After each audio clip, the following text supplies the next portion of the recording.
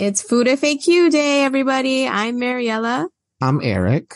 And today, Keeter, we're talking about the fifth Golden Girl. Mariella, we're talking about my favorite food substance on the planet. Substance. Okay. There is nothing greater than cheesecake. Bum, bum, bum. Me. It is so good. Yes. And not only are we talking about cheesecake, we're talking about savory cheesecake. We're talking about the world's best cheesecake. And we're talking about a healthy version of a cheesecake. Which was fucking disgusting. But wait a minute. Hold back. For God's sake. Leave a little bit to the imagination, Eric. Jesus. All right. All right. I'm going to start with savory cheesecake, which both of us discussed. And we were like, yeah, that sounds really good. I think I can totally eat a savory cheesecake and enjoy it because we're snobs sometimes. Yep. We are. And so I said, I'm going to volunteer and I'm going to make this cheesecake. And I found like the most complicated recipe that I could by Zoe Francoise, which has an amazing show called Zoe Bakes on HBO, which I've told you about before. Mm-hmm. And her recipe required like creme fraiche and heavy cream and like thyme, you know, interesting types of ingredients. So I thought this is going to be fucking good. So I made it and then I tried it after it cooled for a couple hours and it tasted like egg cheese. And then the following day, today, actually, I tried it with you on FaceTime and it was just a Boursin fucking cheese. It's just Boursin cheese, which you know you can buy and it's better. For a fraction of the cost. That's the other fucking thing. I bought creme fraiche, Eric. Okay. I bought creme fraiche. Right. And I didn't use it all for the stupid recipe. Right. And what did we learn what creme fraiche really is? Creme fraiche really means it's sour cream, you idiot, in French. Yeah. Yeah. Just a little thicker. Yeah, which is bullshit. So yeah, don't do it, you guys. Don't do it. Don't buy it anywhere. Don't let anybody fool you. Okay, guys? We're here to help. Just seriously. But I'm going to tell you something. I had the creme fraiche and I wasn't going to let it go to waste. So I made like the most delicious scones with it, which I had to heft up with sour cream, which is again, the same shit. And they were divine. And I'm going to give you that recipe and put it in the show notes because I never let anything go to waste, especially a $4 ingredient that I will never use on anything. So at least something good was born from it. You had a similar shitty experience, apparently, that you're very passionate about. Let me explain something. So I get this recipe off of TikTok, some health individual off of TikTok. I don't want to use the word health nut, but I'm going to use the word health nut. Health individual. Health individual. Okay. She don't even look that healthy.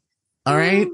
Like, you know what? I'm not going to get into the looks of a person because that's wrong. But I will say, if I ate like that, I better look fucking phenomenal. All right. Health cashew is what she's like. Health. Thank you. So the recipe it was Greek yogurt. You fluff your egg whites, you know, turn it into stiff peaks and meringue. And then you beat together your egg yolks and your Greek yogurt. And then you combine everything together. And she so happily told us that she doesn't need sugar in hers. Well, okay, fuck you. So what I got confused at is on her recipe list, she put powdered white eggs. Okay, powdered white eggs, y'all, $9. Yeah, for a little tub of powdered white eggs. We're not dealing with this. No. Okay. All right. But I followed the recipe that she had on TikTok, even though her ingredient list was different. Did you sweeten it? No, because she said don't sweeten it. Well, she said she didn't sweeten it. She's a twat. Seriously. So I went for it and I decided to bake it. And it smelled like egg and yogurt and it felt like egg and yogurt. Ugh. And I did not eat hot egg and yogurt. I'm just going to put that out there. Yeah. Okay. Yeah. So I know that was not my assignment, Maddie. So I ended up making a chocolate cake with a fudge drizzle on top of it. And that was much more satisfying. Ryan's been eating it and it's been much more satisfying. Yeah. You were bamboozled, Eric. Even you can be bamboozled, and you should have known better. Now, in retrospect, you should have been like that dumb bitch. Really, because my whole life, growing up in the 90s, you try to find a fat-free version of every single thing. Remember that? Yeah. Do you remember that one time in the 90s where I found, it was the 2000s, I found fat-free condensed milk? Okay. And I'm like, oh my God, I'm going to make flan. I'm going to make key lime pies, all with this fat-free condensed milk. Until one day my mother came up to me. She's like, you do know it has an assload of sugar still inside of it, right? Yeah, fat-free doesn't matter. She's like, at this point, it does not matter. Because my mother said to me, she's like, every fat Cuban old lady has been trying to make a fat-free flan their entire lives. So needless to say, this was horrible. It was so fucking bad. This was horrible. So I've come to a conclusion, a couple things about cheesecake. Yeah. One, best dessert on the planet. You can fight me over this. I can, but it is delicious. Two, it was on almost every episode of the Golden Girls. Yay. So we have to show homage to them. Ugh. And three, first of all, cheesecake, especially the cheesecake recipe we're going to give, is crustless because it's naturally made crustless. If you were to substitute the sugar for like monk fruit, a cheesecake is low carb. Right. And gluten free. It's a very low carb, gluten free. Is it keto? I don't freaking know. It might be, but I don't know. I think it is. I want to say it has to be, but you know, if you substitute the sugar with like a monk fruit or another or Splenda, any number of Splenda, stevia. I don't know if Splenda is keto, by the way. Oh, really? Oh, I don't know. I know stevia is. I suck Splenda back like 3 packets in my coffee. I drink Splenda with stuff all the time. Yeah. I don't want to hear it. But so I kind of realized that why are we making a healthier version of this item when it is high calorically? Absolutely. But it has very little flour in it, which you could substitute coconut flour with, almond flour with, make it keto, make it gluten free. And it kind of fits every diet fad there is. So why are we taking the joy out of something so wonderful? Why are we putting eggs and yogurt in our basket? Like it's like pissing on the parade. Yeah. Pissing on parades. It's illegal, man. When I went to this TikToker's page, Marty, it was also like, make a bread out of cottage cheese and egg yolks. Fuck you. She literally only does dairy plus egg. It seems like. She must poop a lot. Or not, because of all these high protein diets. Oh, yeah. Maybe like, high protein. When I went on a really high protein diet once, remember I dropped like 80 pounds and then I gained it all back.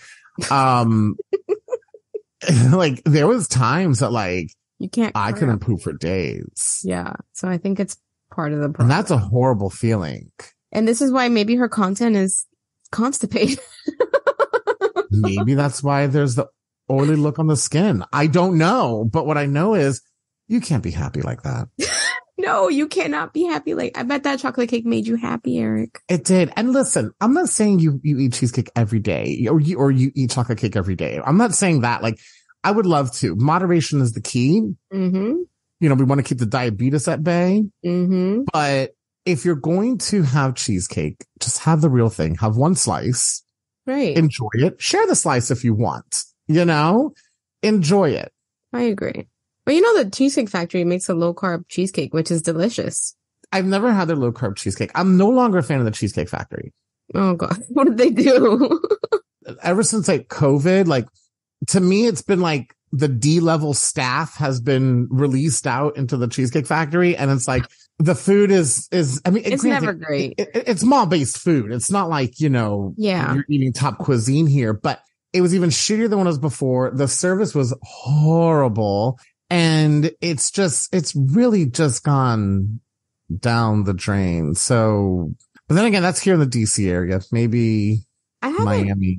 I think I took my daughter to get dessert there once, but she had to we had to leave for something. I don't remember what it was. So we didn't really get like a full dining experience. But honestly, anytime you really go there, it's never great. It's like good enough, you know? You know what it is? It's just like 4 pounds of food on your plate. Right. And for $25. So you're just like, all right, I got 3 meals out of this. It's worth my while. It's worth my while. Now, one thing I will say is that their flavor selection of cheesecakes, it's a lot. And that's kind of cool. It is to be able to see. It is neat to see. I've never tried the low sugar cheesecake because if I already downed like a 2,100 calorie chicken parm, like, am I really concerned about my sugar content? Sure. But have you ever had a salad there? They're delicious. You know, they're really high in calories too. But I'm just saying they don't leave you as full. So you can't. They had like this, like, I think it was like this barbecue chicken salad. Yeah, I can't remember what it was. It was really good. It is really good. They're like mile high salads, but I mean, have the crusted chicken Romano at that point. Yeah. Listen, it's not like dietary, but it is less filling. Well, you don't walk out feeling so weighted down. Right. Because their food is always like that. Like, it makes you feel like a million pounds are in your belly. But anyway, we digress. We are talking about cheesecake here. Really quick, you and I went to the Cheesecake Factory, like, when it first opened in Miami together. Really? Yeah. It was you and I. What did we do there? Ate. Obviously, but like, what did we do? Remember? I don't know. It was like 22 years ago, but I know that we went and ate there. So I believe it. I love. But yeah, it was you, me, and another person. Wow, I don't have any recollection of this incident. I can remember specifically. You ordered, and I'll never forget this, Madi, and I don't know why. You ordered a portobello mushroom sandwich. Ugh. Like a burger, like it was like a substitute of the burger. Yeah. And that was your exact reaction. Because you know how I think you went through like those vegetarian phases or something. I did. Like that? Yeah, I did. And I think that's why you ordered it. I hate those fucking mushrooms now. I hate them. I hate portobello mushrooms. I hate them. Because you ate your weight in them probably for 5 years. I never want to fucking eat another one. I love them. We'll talk about that another day, but I'll just never forget that. So anyways, that is my first experience at the Cheesecake Factory is with you. How funny. So let's talk about I don't remember it, which is like all the fucking time. You tell me things. That's okay. You know what? It'll keep me warm on cold nights. You're so heartless. No. Cheesecake. Let's talk about real cheesecake. Tell me about this amazing cheesecake because I ate it. You made it for us. So first, I just want you to know I'm into fitness, Mariella. Fitness cheesecake in my mouth. I love you, Blanche. So this is it's a Basque burnt cheesecake. Yeah. From the Basque region of Spain. Mm-hmm. And it is my favorite cheesecake ever. Now, I will say a lot of recipes, by the way, for this cheesecake calls for you to eat it at room temperature or warm. A lie. And it's going to taste like a sweet omelet. So do not do that. Oh my God. Remember how depressed you were when you made that cheesecake and you were like, Mariella, it tastes like asshole. Yeah, it was horrible. You were so good. You're like, okay, you got to let it chill overnight. And the next day I woke up and as I'm getting ready for work, I took a bite of it and it was like the best thing Yahtzee ever. I was so upset. So you saved the day with that one. So let's talk about this cheesecake. So you're going to get 2 pounds of cream cheese. Mm-hmm. I don't care what type of cream cheese you get. And here's the thing too with this cheesecake. Do not get low fat or fat free cream cheese. Okay. Cause you're going to bake this. So stop it. You're already eating the cream cheese. Just freaking stop it. Okay. 1.5 cups of sugar. This is important. No, it cannot be brown sugar. Okay. So it has to be white sugar. We want to do 6 large eggs, 2 cups of heavy cream. I know. I love cream. 1 teaspoon vanilla extract, and 1/2 cup of all-purpose flour. Okay. Some recipes, it's from Basque. So some recipes say you could put a little bit of sherry in there, things like that. I don't really know what sherry is. I think it's a wine. You could put a little bit of wine in there, but I don't. Okay. So this is what I love about cheesecake, by the way. You just put everything in one bowl, essentially. The last thing you should probably put in is the flour, because I would cream everything together, get it all nice. The heavy cream and the eggs are going to go ahead and make it a little more liquidy. And then go ahead and put in 1/2 cup of flour and stir it in there. And you're going to put it in. So here's the thing. You got to put it in like really like a springform pan. Okay. Yeah. If you don't, even with the springform pan, you got to butter at the bottom, put parchment paper and butter that parchment paper. So if you don't have a springform pan, I still want you to make this delicious dessert. Really butter it hardcore and put a lot of parchment paper. It needs to be a 10-inch circular. And I'm never usually this technical with food, but the reason why is because it's going to be a certain thickness and you're going to cook this at a very high temperature. I saw that face. You're going to cook this at a really high temperature because it's going to burn the top and side. It's going to caramelize all that sugar. So you're going to put it in a 400-degree oven. I think this ran, Madi, for like close to an hour, actually. Yeah. So it does take time. So you're going to go ahead. You're going to put in that 400-degree oven. It sounds really high, but it's burning it. It's burning it. That's what it's meant to do. So you're going to take it out and you got to let that little boy cool. All right. Because don't put it in the refrigerator away. This is what I do. I put it in the refrigerator overnight. So Well, this is an overnight process. a cheesecake, when you make like a big one like that, the best thing to do is to turn off the heat and open the drawer of the oven a little bit and then let it cool in there. It creates a different texture, by the way. Oh, I didn't know that. Yeah. And you let it cool there for hours and then you transfer it to the fridge. Try that next time. I'll try that next time. Mm-hmm. So let it cool. I put it in the refrigerator overnight. Mm-hmm. Mariella. You pull that parchment paper right out. You pull the whole cake out and it's like firm. It's kind of sticky. Delicious. It's delicious. And you cut into it and just has that really thick cheesecake texture. Like, when you put that fork in it and it has just like that thick texture to it. It's super creamy, vanilla-y, cheese-like. And it forms its own crust on the bottom because you burnt it. Right. And that burnt feeling gives you that really nice burnt caramelized sugar. Like a little chewy. Little chewy on the top. And it, to me, because it's such an incredible cheesecake, it's a very decadent and rich dessert. This is the type of cheesecake that when you look at it and you think to yourself, well, I put it in a 10-inch pan, 9-inch pan, whatever. It actually serves a lot of people because it is so rich. It's not even me with an insatiable sweet tooth. It's something that you really don't go back for a set. You might. I've done it. But honestly, like a 10-inch of one of these cheesecakes can easily serve 6-8 people because it's so decadent. My husband tried it, so good. And he is a cheesecake aficionado. Like this is his favorite dessert. And he loved my husband. Remember, you made it for us. That's right. I made it for you guys. Yeah. And he loved it. It is a stamp of approval. Delicious. It's so creamy. And like it leaves like the fork trail, that's how you know it's a good cheesecake when there's a fork trail. Exactly. And it's so easy though. It's literally throwing everything in a stand mixer. If you know the stand mixer, mix it together by hand. It's fine. And it's just so easy how everything comes together. Why'd you give me that face? I don't know if I would make this by hand. I mean, I would at least use a handheld mixer because mixing cream cheese is a pain in the ass. It is, but you can room temperature it. It's not going to be so bad. I mean, it just don't let it keep you from making it. But if you have exactly. No, if you have a hand mixer, obviously use that. It's going to make your life much easier. I love this. And this is something, you know what I like about this?